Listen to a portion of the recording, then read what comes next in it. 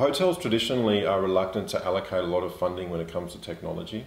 Do you think that really now that they should start to consider more funding towards AI-based solutions? And if so, what would be a recommendation in terms of how much?